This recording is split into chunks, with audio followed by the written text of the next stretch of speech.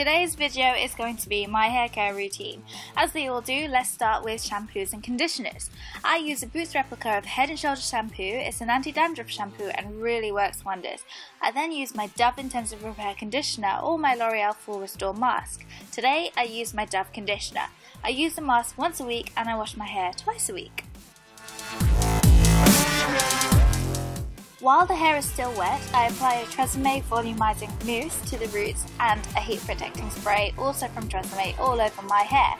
I brush the product through gently as I don't want to break any hairs. This adds texture to my hair and protects it from the heat I tend to put it through.